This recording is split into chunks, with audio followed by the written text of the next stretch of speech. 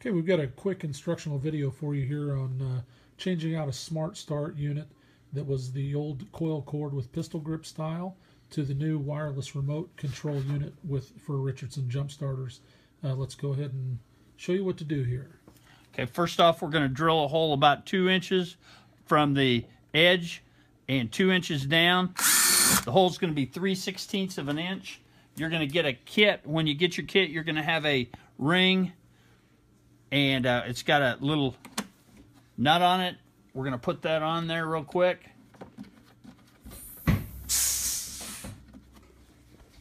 We're going to tighten it up.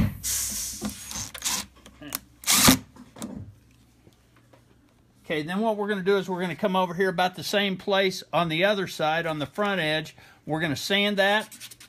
And then what we're going to do as soon as we get it sanded, we're going to take some rubbing alcohol and we're going to clean that area off. Then we're going to let it dry. Okay, once it dries, that area, we're going to take our Velcro. You'll take the plastic strip off Take the plastic strip off of the back of it first. And then we're going to stick it on. Then there's just a little hook. It goes in the ring, and then that just fits right on there. So your remote control in your lanyard just conveniently just hangs on the side, and it is removable, so you can take it inside the truck with you and do a quick start with it.